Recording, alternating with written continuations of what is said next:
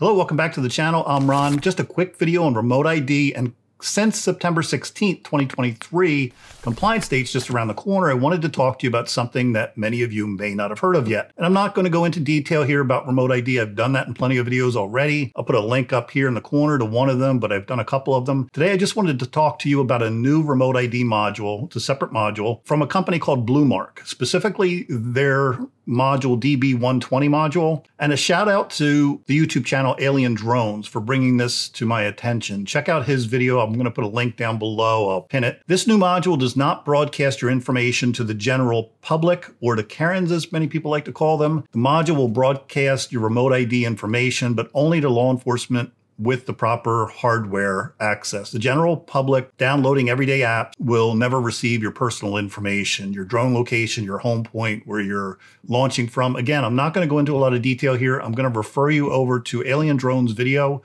I just wanted to create a little public awareness of the type of modules we're starting to see, and I'm extremely hopeful that other remote ID module manufacturers will follow suit. I think this is a great idea. I don't own the module. I haven't tested it myself, so I can't personally speak to all the specifics. Just here to give you the information, and hopefully some of the larger channels who have a lot more weight than I do can get their hands on it and weigh in. So for me personally, I'm just going to sit tight for now. I'm going to see how this whole remote ID thing flushes out. I'm certainly going to be compliant when the effective date hits, but we still have some time before, at least I personally, rush out and buy any of the separate modules that are out there. I'm going to sit tight and see how it all flushes out. That's it. I hope you get some information out of this. See you guys in the next video. Don't forget to give a like and a thumbs up. I always appreciate it.